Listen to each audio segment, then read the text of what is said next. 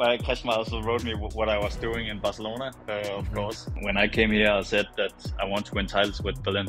You know, I came from the best period in my life to the darkest period in my life afterwards. Ball across to Dylan Nahi, double in flight. Oh, what a start! Ooh, into the net. She does it again. Yes, and Magdeburg are the champions of Europe. For something here, what a game! Surprise the keeper! What a comeback!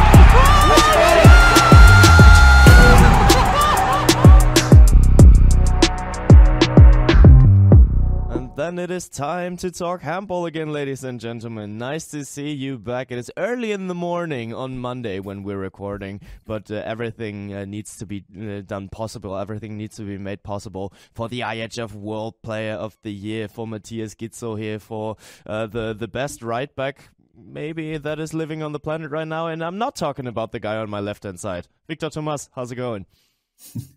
Everything good, everything good. Yeah, I was about to say the best right back with my permission, because as you know, I was a very underused right back in Would my we career. have been talking about the greatest right back of all times? With 10 more centimeters, who knows, you know? Yeah, well, fair on that. Comparing your skills as a right back to Mathias Gidsel's skills as a right back, where would you rate yourself there? I would say around 1 or 2 out of 10. Yeah, fair enough. I mean, I would be a clear -4 out of 10 comparing to Mathias Gidsel. But I mean, it's actually an honor that he is with us today, because such a great player, and it's great that he makes himself some time to join us here. Because, there are some topics for him and for the Füchse Berlin that are just around the corner. So the championship is super tight in Germany. They are currently on the first spot, but Magdeburg is just behind them with 1 point less, but 1 game less as well. The championship couldn't be tighter at this point. And on the other hand, they are still in the race to go to Hamburg again. They are in the race to go for the EHF finals, where you guys out there can still get tickets, actually. So it's the 25th and 26th of May, where the EHF finals are being played, the semifinals and the final of the EHF European League. And Füchse Berlin, they are title holders. How do you see the stakes of the Foxes defending their title? I think they are favorites, but right now they put themselves in a very difficult position when they lost both games in the group phase against Sporting, which was the main round. In the main round, which was completely deserved for Sporting, because I think they played an amazing 2 games against Füchse Berlin. But now Füchse Berlin is in a very difficult situation, because they don't have the home advantage against a very, very strong Nantes team. And Nantes, they just beat Paris yesterday. Mm-hmm. And they will be full of confidence for this playoff. So I think they are favorites, but these quarterfinals are really, really tricky for them. And I think if there is one team that can beat them in a double game, that's Nantes. Yeah, well, Nantes or Sporting, and both of them are still in the competition. Sporting has the Rhein-Neckar-Löwen ahead of them, and they are willing to go to Hamburg again. But as you see, Rhein-Neckar-Löwen, Füchse Berlin, those are 2 German teams already, but there's still Flensburg as well. So we might be looking at 3-way German side in Hamburg at the end of May, but maybe we don't see any Germans there, because to be honest, I don't see Löwen, the Rhein-Neckar-Löwen, in the role of the favorites in the matchup against Sporting. Do you? I agree with you. I think that at this moment Sporting are the favorites. The momentum they are living also in the Portuguese league, and in the competition, it's amazing. And I think they have found the way they love to play, which is a very fast handball, very young, I would say, with, of course, the Costa brothers. But Nathan Suarez, for me, it's a key player for this team. And I think that right now Sporting, in my opinion, it's the favorite against Rhein-Neckar-Löwen. Let's just talk about all the matchups there, because I do agree that the Rhein-Neckar-Löwen are in the clear underdog role. I think they're just in 11th spot in the Bundesliga this year, so things are not going as planned in the last season of Uwe Gensheimer, but he's yet to return, and he will surely make a difference in that matchup. We can absolutely bet on that, but... yeah, when we're looking at the other matchups, we see Skjern against Dinamo Bucharest, who's having his nose ahead there. I think Dinamo. I think Dinamo will go through. But actually, I think that Skjern has the power to beat Dinamo, especially for the home advantage that they have. But I think, and in my opinion, Dinamo is ahead. I think Skjern really depends to have a okay result in the first game in Romania. If they have less than 3-4 goals disadvantage, maybe they can do it. But in my opinion, Dinamo is the favorite. Yeah, I do agree there. Dinamo Bucharest looking strong as well throughout the season, as well as Flensburg, and I would say that this could end up being the clearest matchup, Sävehof against Flensburg. Yeah, I think that if we look at the names of the teams, maybe it looks like that. But I also thought that Hannover was a favorite against Sävehof. So Sävehof has nothing to lose. They don't have pressure for this playoff. They will enjoy. They will play their handball, which is really fast, and they can just score 3-4 goals in 2 minutes. And that's dangerous for Flensburg. If they go to Sweden and they don't play a good first game, it's gonna be problematic for them. But how well do you think Flensburg is knowing Sävehof? Because while they do have their Danish access with the coach and with all the Danish players that they have in their roster, but does that Scandinavic combination that they have in their roster help playing against a Swedish team like Sävehof? I'm not sure if the all the Scandinavian players playing in Flensburg that helps or not. I think that the staff of Flensburg will prepare really well that game. They will study Sävehof because Sävehof, they made a statement kicking out Hannover from the competition the way they did it, which was quite, I wouldn't say easy, because sometimes it's difficult to find the words in English, but I would say quite comfortably they did it. So I think that Flensburg at this moment, it's really careful with this playoff because they know what Sävehof can do. Yeah, absolutely. And then we are looking at the last matchup that we haven't talked about yet. But for today and for today's podcast episode, the most interesting matchup, because we are looking at the Füchse Berlin against the HBC Nantes. And that's one that I'm looking forward to pretty much because we are seeing the current title holders. But on the other hand, we are actually seeing a team who throughout the entire season has never scored less than 30 goals. And, I mean, that could be something that, the Füchse Berlin would be preparing for. So how is it possible to stop this Nantes offense? Honestly, for me, alongside with Dinamo, this was the final that I was expecting for this competition. Nantes against Füchse? Yes, yes. So, and now we are going to see this playoff between them. So it's going to be an exciting double game. It's difficult to stop this attack because they have a lot of players in different positions that can play in a different way. For example, they have Julian Boss and Jorge Maqueda in the right back, and they are very different players. But they also have Thibaut Brier and Cavalcanti, which they are good shooters, both of them, but they are a little different. They have De La Bretèche and Aymeric Min, which are also different in my opinion. So I think that this Nantes team, they have a lot of potential and different ways to attack, which can be difficult to analyze for a defense for Berlin. Yeah, and we are gonna have a look at how they are gonna approach it with the guy that will just join us right now, because he is all-star. He became MVP in all his tournaments, not in all his tournaments, but in many tournaments that he played. He's the joint top scorer of the EHF Euro 2024, Mr. IHF World Player of the Year, Mathias Gidsel. How's it going? It's going good. Just finished the first morning training, and now just a couple hours free before the next training. So right now it's feeling good. Oh, actually, so I can just tell, whilst we are recording, it's 11:30 in the morning. I would not have expected you to have had your first training yet.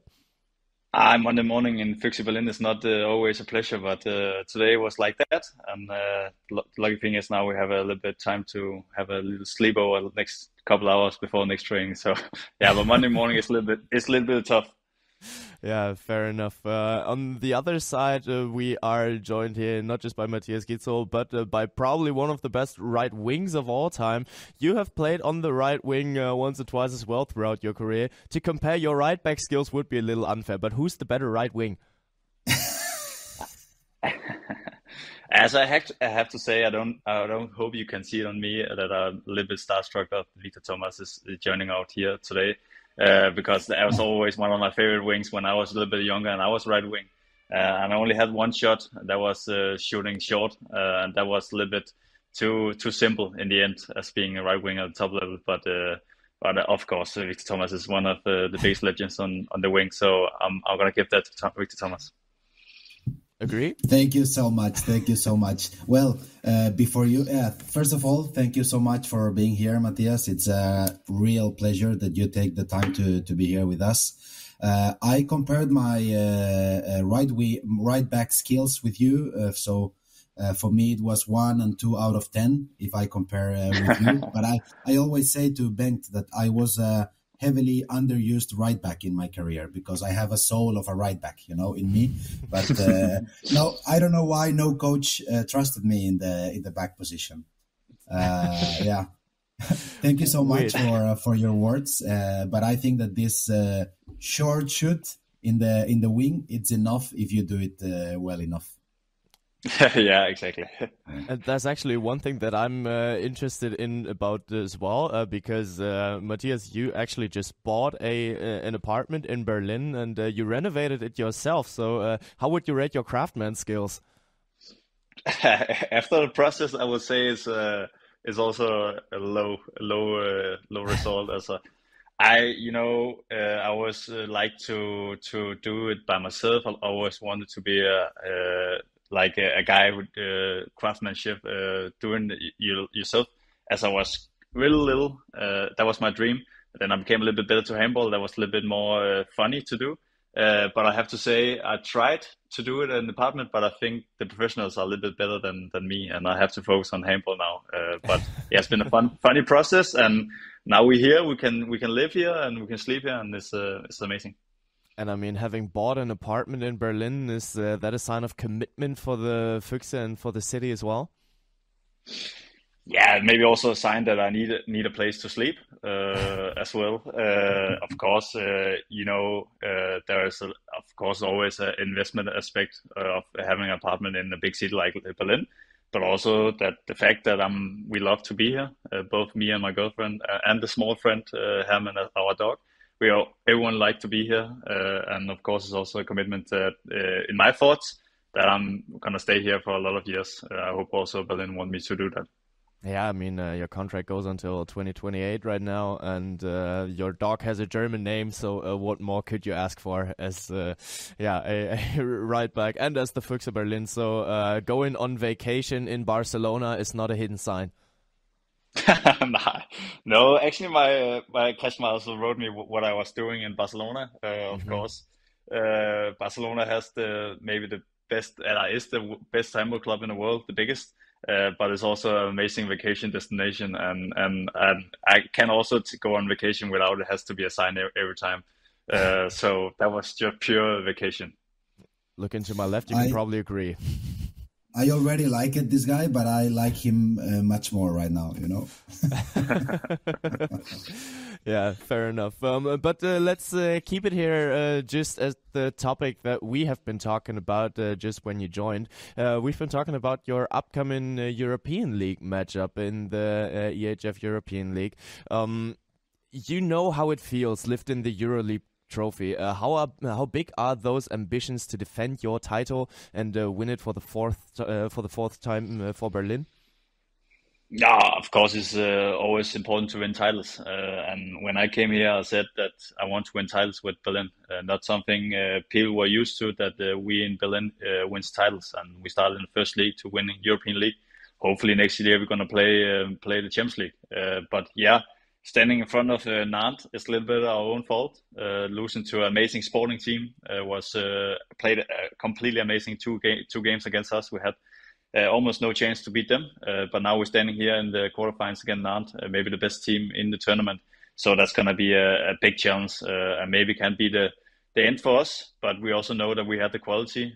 We just have to figure out how we combined playing at top level against Nantes 2 games, and also combine it with playing against Kiel and Melsung between those games against Nantes. So we're looking forward. But yeah, it couldn't be a worse opponent for us than Nantes. Yeah, I as I said to Bengt earlier, for me, you put yourselves in a very dangerous situation, because in my opinion, this was the final that I was expecting for this competition when the competition started. Would you also agree that this could be an advanced final, but this time in a playoff, in a double game?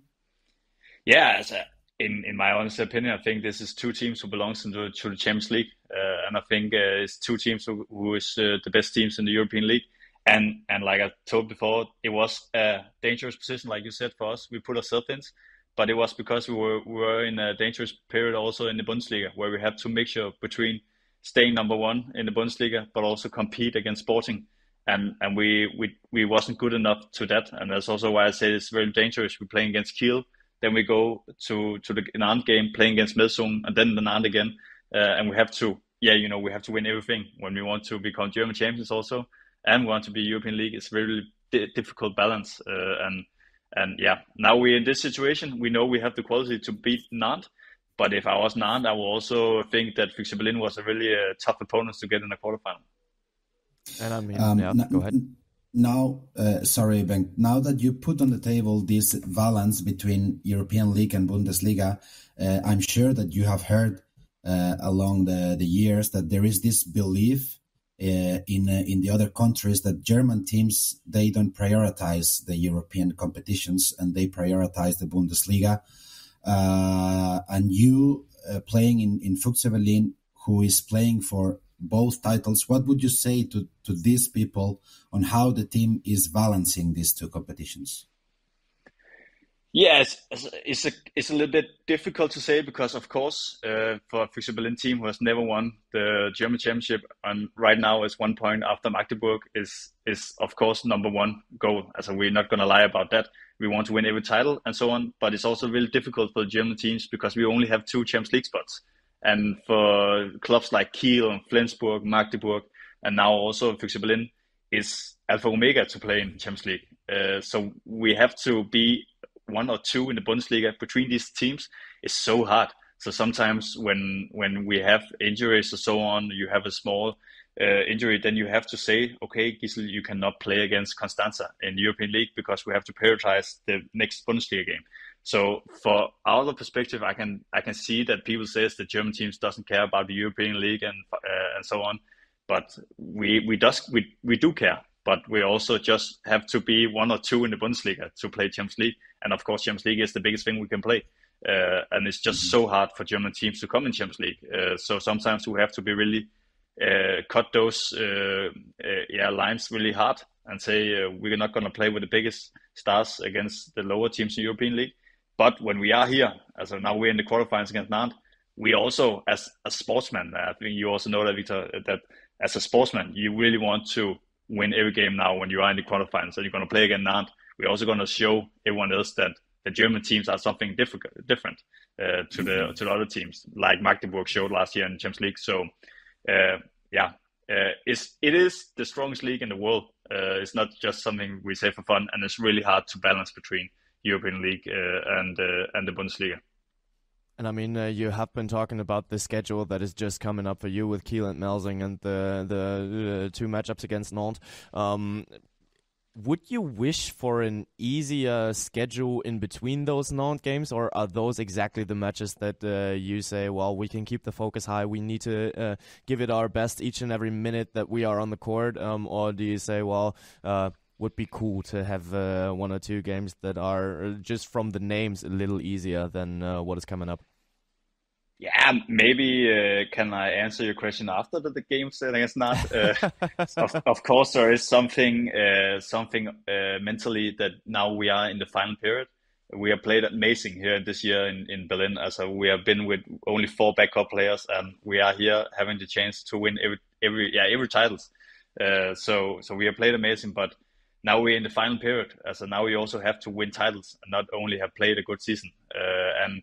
And you just can't afford mistakes. And maybe that is also a good flow to be in as a player. Now you know, if you want to be the best player, now you also have to turn the switch on and say, now we're going to decide all the games and win some titles. Now we're standing before the Pokal tournament here in this weekend, having the chance to win this first trophy. But yeah, Kiel, Nantes, Melsung, Nantes. It sounds a little bit difficult. Yeah. Yeah, it actually does. It does actually. But to be fair, you bounced back from the defeat against Magdeburg quite well. So that matchup was like 3 weeks ago, I think. But then after that, you didn't lose a single point.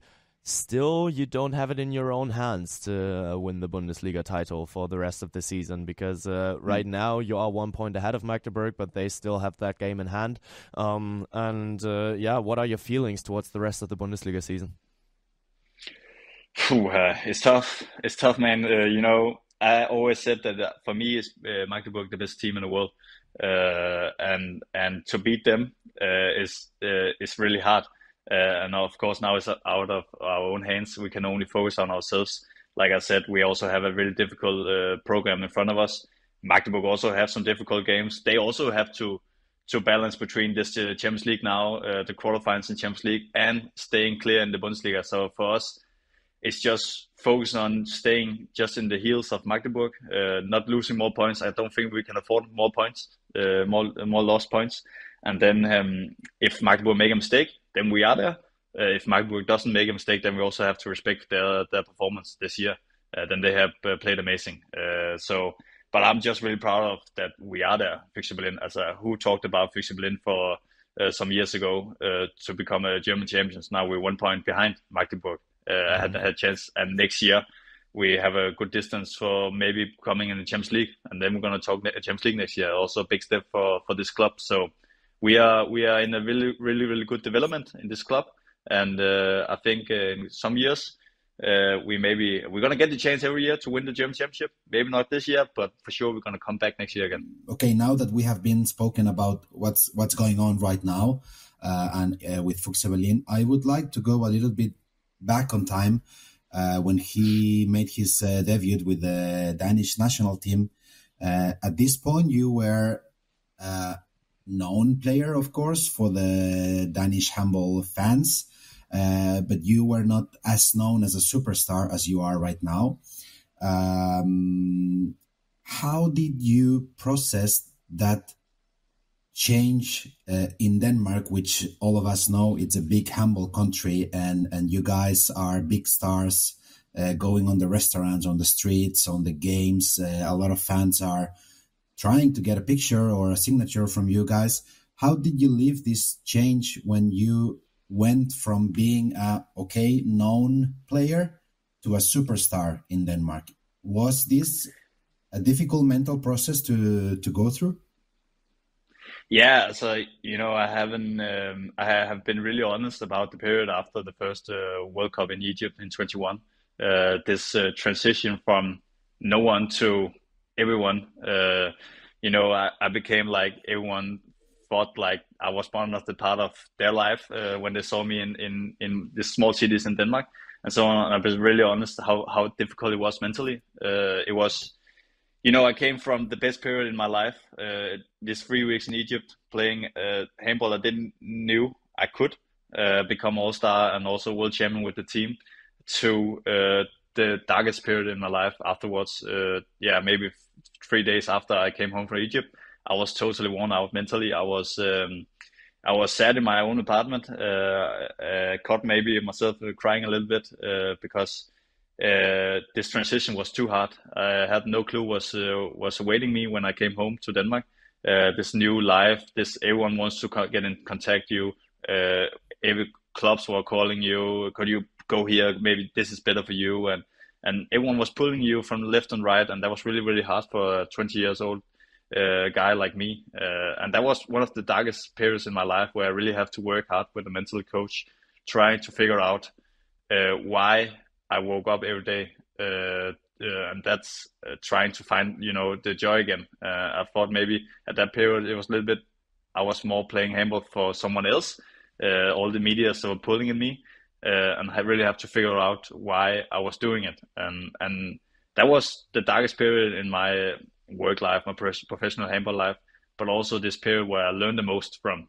That also what have made me who I am now. I'm always saying, when people ask me, how can it be you are playing so good? It's just a game for me. I'm just having fun. And I also hope people can see that when I'm on the court. I'm just a small guy who loves playing with this small sticky ball and having fun with it. That period learned me that it's all about having fun and not playing handball or not doing something for someone else than you. And that period after the Egypt, I think you also heard about it since you were asking these questions, that it was the hardest period for me, for Mathias as a person, and also this period I learned the most of. And I tried to talk with medias and try to talk open about it. Also maybe some like Pütlik just come 2 years later and had the same journey as me. Maybe he could learn something about my story. So yeah, that was really a hard transition. And I mean, out of all these offers that you actually talked about, because ever since you've been that world-class player, you've been that world star, even the best player in the world right now, as you have just been crowned. Why was it Füchse Berlin for you, and why that commitment to Füchse Berlin? Because of the story I just told, because it was all about, for me, personally, development and feeling that you are wanted, feeling that you are loved by something just more than normally we are just a product for a sports director or a club. We just something you pay amount of money and then you have to do like this, perform really good. But here in Berlin, it was a little bit more also Mathias they looked at, not only Mathias Gidsel with number 19.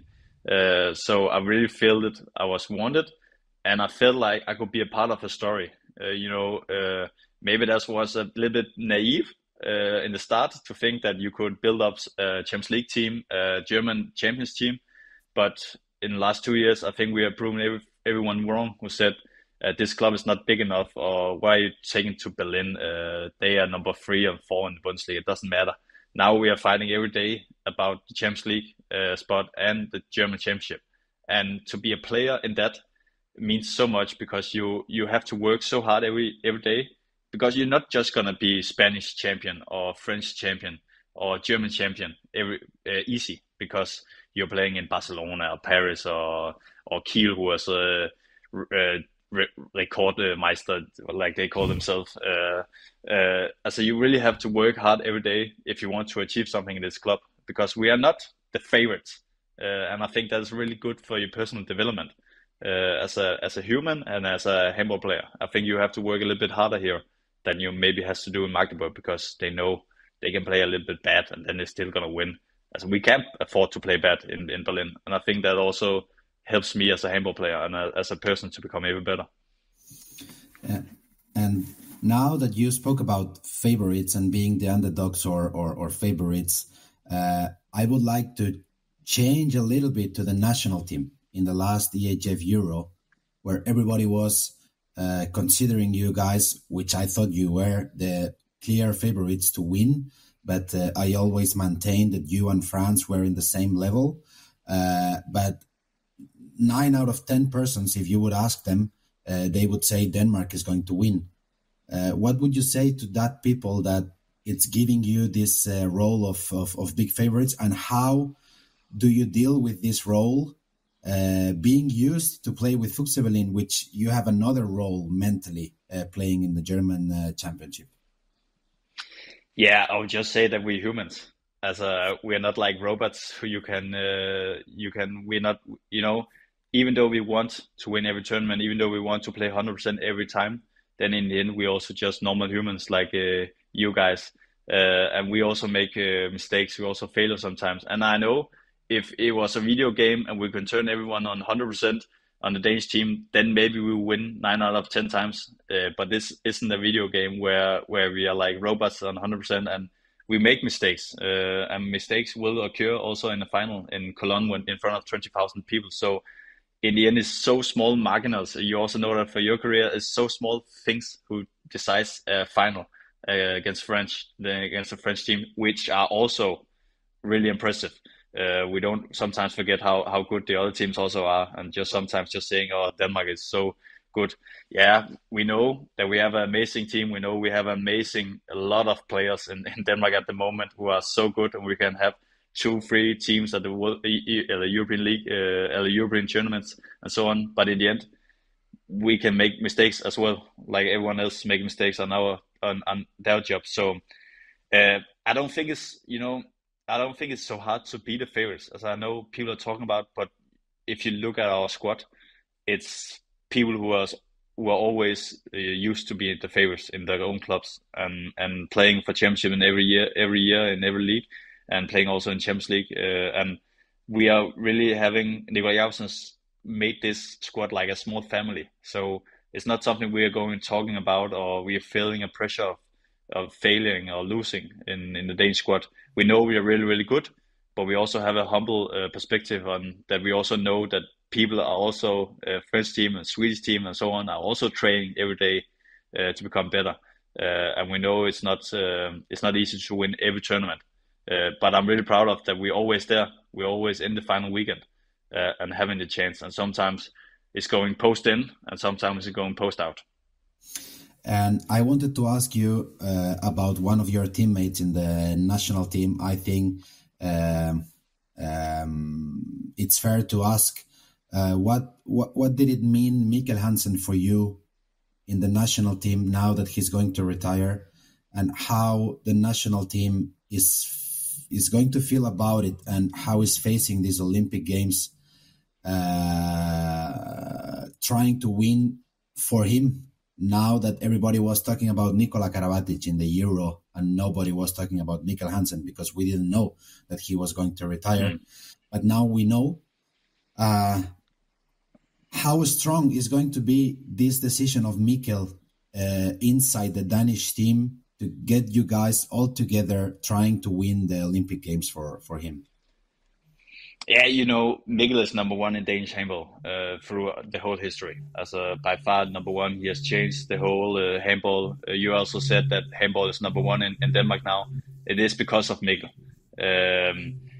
Mikkel has changed the way all the young kids are going. Everyone is going with this headband now to the youth training in Denmark now. It's all because of Mikkel. And of course, he has made a lot of things for Danish handball, for the Danish national team, but also for us young players. So one thing is that he is by far one of the best handball players in the world, but he's also learning so much to us young guys and giving us all those advices. And I also see him as a friend. One thing is on the court, but also off the court. So of course, it will mean a lot for the Danish people, for the Danish handball team, but also for us Danish national players to be there with Mikkel in Paris during the Olympic Games, and hopefully we can end it with a game against France and Karabatic and Mikkel Hansen in the final, and then hopefully it's going to end with Danish goal this time. But that would be one of the biggest clashes if I think they will end their career together in the last game in the Olympic Games. But of course, for everyone, it will mean a lot to be beside Mikkel when he ends his career. For all those young guys, he has been my idol. First day at the national team, I wanted to carry his back because I was he was so big an idol for me. So to stand beside him and end his career will definitely be something special. And I mean, that clash was the clash for the Euro this year as well. And just this Friday, the 12th of April, the EHF is releasing a documentary that you have been a part from as well. And I was told that you already watched that documentary that is being released this Friday. How did it feel for you to live through that Euro again and to watch that documentary? No, of course it's not clipped the final like I wanted to, but of course I think it's amazing for the handball that we have a video team following us, and also for the expansion and the focus on handball that we have a documentary who shows also a little bit behind the scenes about the handball tournament, and also shows that we are also normal families. We also see a lot of pictures of Kalabatis and his family. And I think it's really good to see that we're also normal humans behind the handball. But sometimes people just forget it, that we are like some guys who are on the court only, and you can yell a lot of things on us and write a lot of stupid things on social medias about us. But this documentary also shows that we're just normal humans also off the court. I think it's really, really good that we have this documentary, and I think it's actually it's really amazing. Even though that is France on the one spot after the documentary, but I think it's amazing behind the camera documentary. Absolutely, it's a great cinematic masterpiece that is was being filmed there, and I would highly recommend you guys to watch it. 12th of April on the Home of Handball YouTube channel. But let's keep it at the Euro for a little bit because you have been talking about those 20,000 people screaming and shouting in the Lanxess Arena, and you guys have been on quite a journey throughout the whole Euro as well. All in all, to put it in a nutshell, how would you rate your Euro experience in Germany? Oh, of course, we are a little bit colored by losing the final. But if we have to look a little bit beside that, I think it was the best tournament ever. I know I'm young. I haven't been in so many tournaments like Víctor Tomàs has, but I think it was as one kind of adventure. So we played in München, the first group games, and they were sold out, even though the German team wasn't there, and there was 12,000 spectators to the group stages. And the atmosphere, of course, also going to Hamburg. There was a lot of Danish people in Hamburg, and then, of course, in the end, going to Cologne was, the handball mecca in Cologne. It's something special, and I think the whole tournament was so well arranged, organized, and I just think Germany is number one country in the world when it comes to handball and organizing all these tournaments. And the culture and the people are, they are crazy, and that's also why I love to play in the Bundesliga every week, because German people are crazy when they're entering a handball arena on the good way. And I mean, you did experience that, especially on the Friday, I think it has to be, because it was the semifinals day, and you guys were actually down by a goal by two at halftime. How were the feelings in the locker room, and were you ever afraid to lose that game? I wouldn't say we were afraid. We had a lot of respect for Germany on German soil. We knew it's going to be really hard, and if you watch that game, it was also maybe more wrestling than handball at some point, because of the arena was so warm. Everyone was shouting, and the German play was also maybe get a little bit too excited. But we also knew that if you could maintain the level, our own level, and playing with control and consistency over 60 minutes, then in the end we will be a better team. But I have to really have respect for that atmosphere we faced in this semifinals against Germany. That was one of the hardest mentally assignments we were over for this European League, European tournament. I only have European League and none in my head, you can hear. Yeah, that's totally fair. But yeah, to keep it at that match there, you came out of the break and almost immediately started to run over Germany with a 7 versus 6. In the first half, I think Andy Wolf was quite a nightmare to you, wasn't he? Oh, he is quite a nightmare for a lot of people at the moment. But yeah, we talked about in the locker room to use his 7 against 6 just to calm a little bit German down. To get a little bit more control, play a little bit more slowly, as normally we want to play fast, and we had to take a little bit more the aggressivity out of Heyman and Golla and Kohlbacher, who was just standing and beating Danish small guys, and we have to play a little bit more structure with Mikkel in the 7 against 6, and I think that calmed a little bit the game down and made us a little bit more easier go, so we didn't have to fight with the German guys the whole time. Yeah. Fair enough. Víctor, you have any questions left for the Euro? Actually not. I think we can let him go and rest a little bit before the second training of the day. Yeah. It was a pleasure to speak with you. I honestly have to say it's fantastic to see you playing. At least I speak for me. When I see you playing, I see you that you're enjoying for yourself, that you like handball, that you love handball. And the way you play, it's different of what we are used to. The control you have of the timing, the tempo, the spaces, and the game, it's just amazing. And I just want you to keep going because it's fantastic to see you in the playing court. Thank you. Thank you. Before we let you go entirely, I need a hot take. I need a prediction from you. Because in the EHF European League, there are still 3 German teams left. There are 4 tickets to be booked at the EHF finals. And in the Machineseeker EHF Champions League, there are 2 German teams left fighting for 2 of the 4 spots in the semifinals.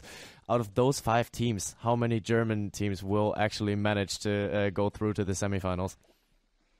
I think it's going to be a German season. I will say 4 teams. Oh, 4 teams, actually. Are you going to tell us who's not going to make it? I will say that Kiel, Magdeburg, is going to go through the Champions League. And Flensburg going to go through the European League. And I will be stupid if I doesn't say Füchse will qualify against Nantes. But it will be a really tough game in Nantes that will be decided last second. But I really think Kiel and Magdeburg has some good chances in the Champions League. And hopefully we also see each other in the European League final all weekend. I do think that the odds are not too bad here. And to be fair, Rhein-Neckar Löwen, as we said it ahead of your interview here, are not the clear favorites against Sporting, especially looking at their season in the Bundesliga there as well. But yeah, I'll take it, the German season. Cool, sweet. Then thank you. Thanks a lot for your time. Thank you for having been here with us. It has been a pleasure, and it has been an honor talking to you for such a long period of time. Best of luck for the rest of your season. Best of luck for the Olympics, and that all your hopes and dreams will come true this season, and that you will stay healthy for as long as you can. Thank you. See you. Sweet. Thanks a lot. Bye-bye. See you around. Good luck.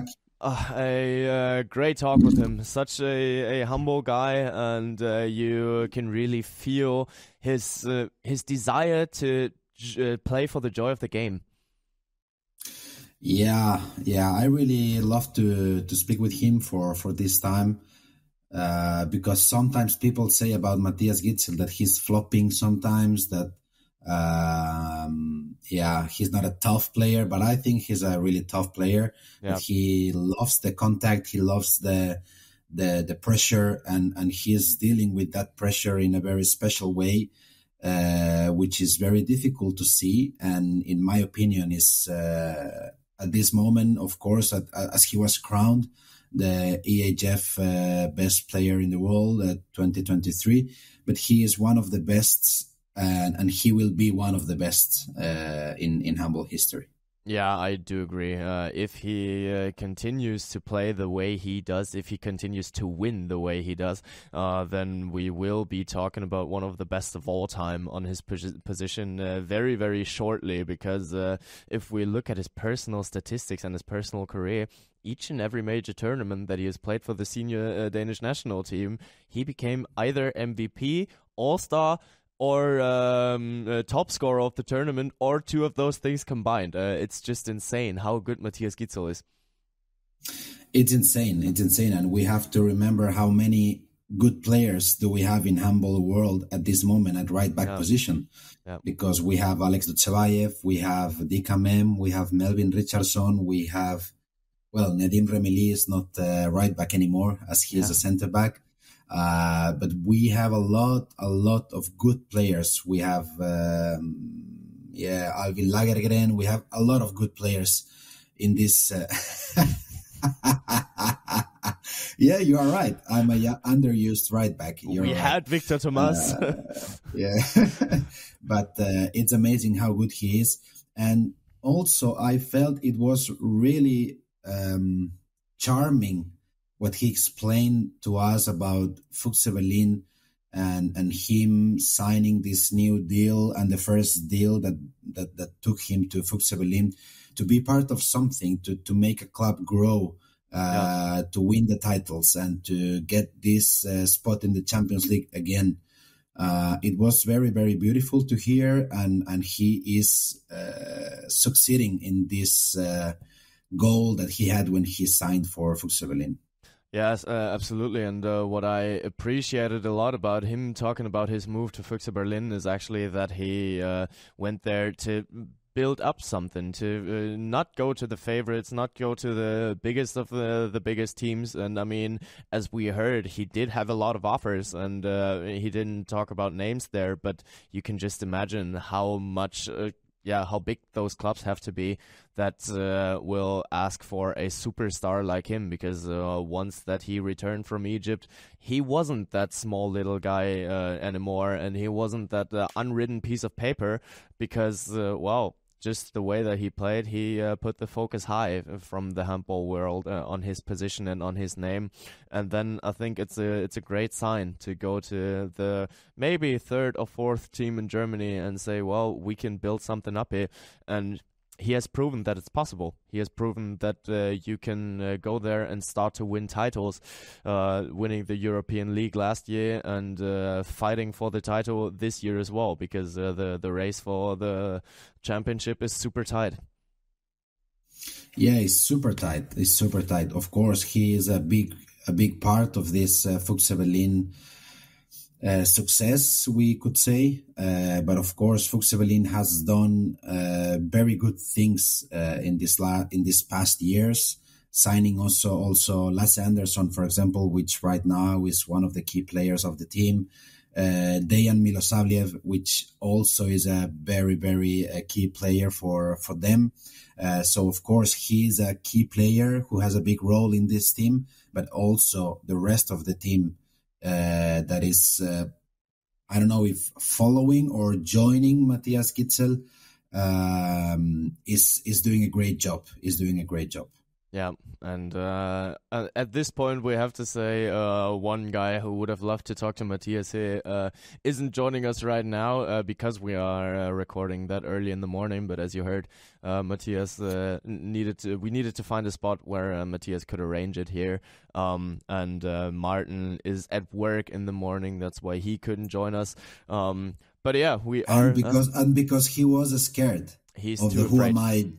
Who am I challenge, it's 4-2, and if it would be 5-2, that would be something too much for his confidence. I don't think that he's at work right now as well. He's sitting at home and studying handball. He's going through each and every team of the EHF European League, of the Champions League, of the Machineseeker EHF Champions League, of each and every competition, just so that he stands a slight chance of beating you next week when we will record again. But yeah, until then we can have a little more talks about the Machineseeker EHF Champions League, because last week we spared it out because we had the focus at the EHF Champions League women. But this week we are coming back to the results, because we know the quarterfinalists now. The second leg of the playoffs of the Machineseeker EHF Champions League have been played. And I don't think we need to analyze too much of it, because to be fair, no big surprises, and all of the games were super clear. Yes, I think so. One of the playoffs, I thought it would be a little bit more tight. That was Vesprem against Szeged, but Vesprem, they just showed their power, which I think they have, and in my opinion, they are still the big favorites.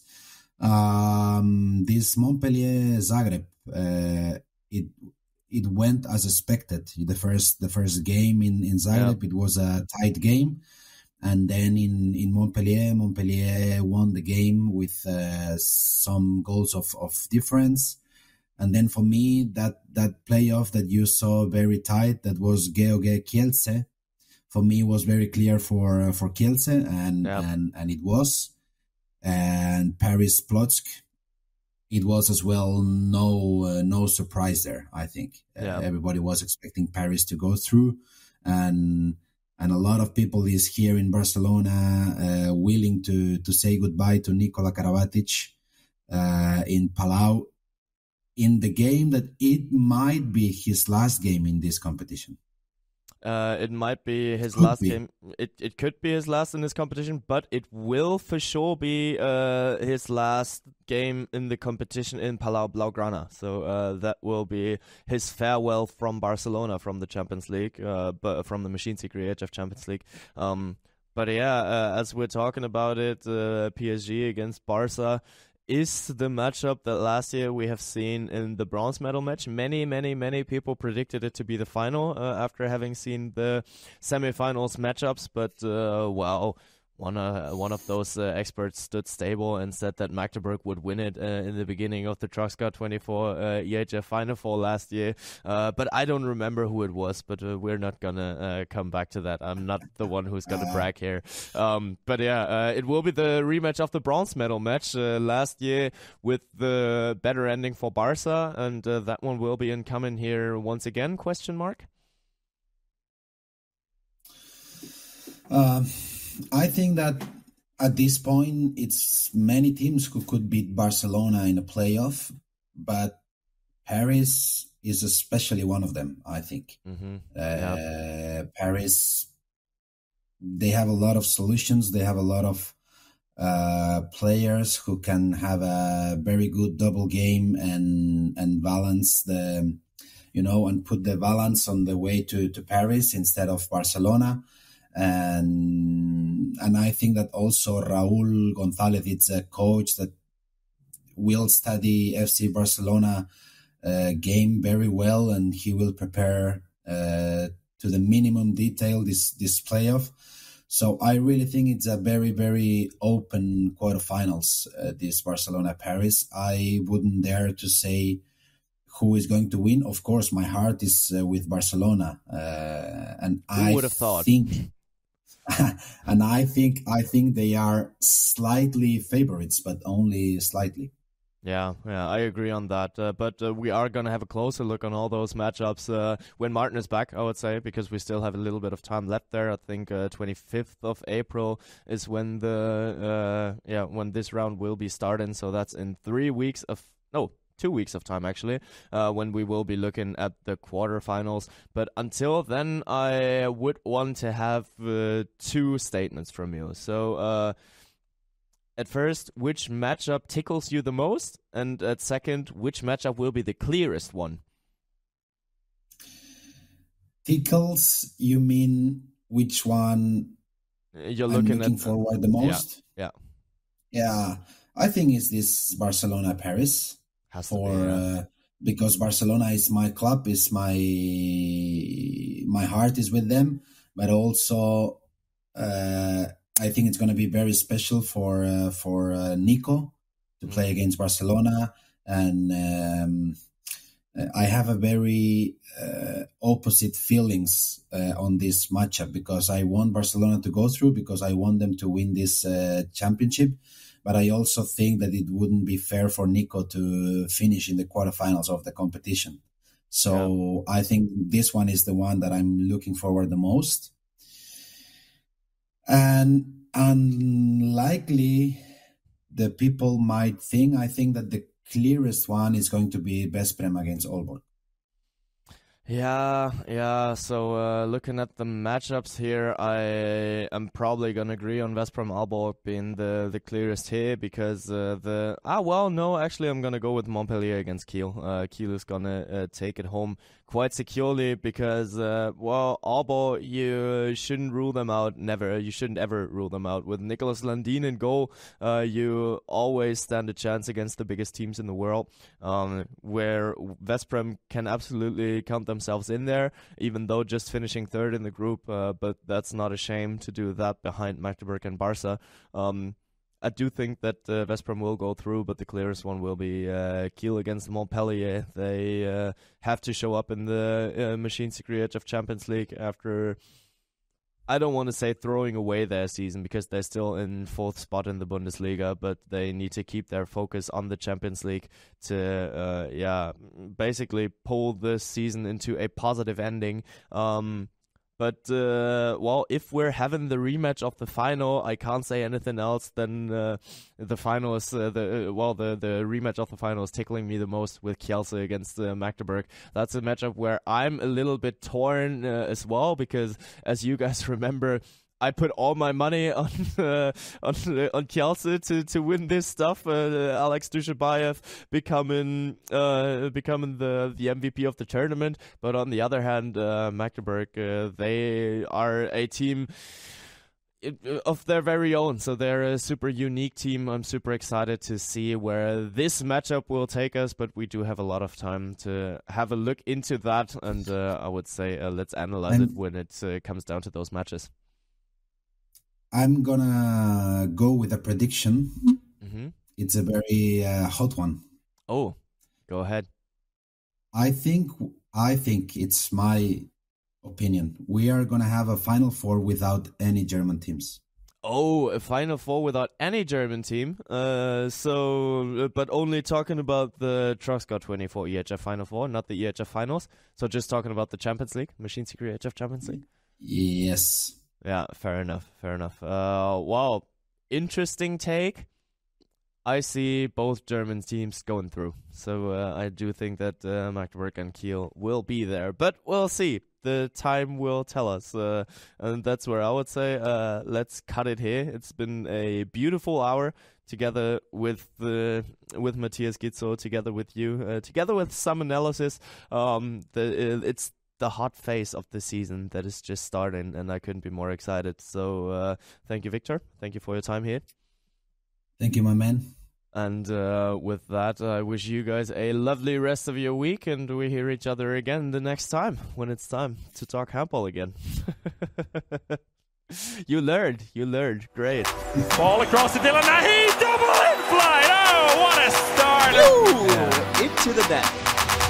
She does it again. Yes, Magdeburg are the champions.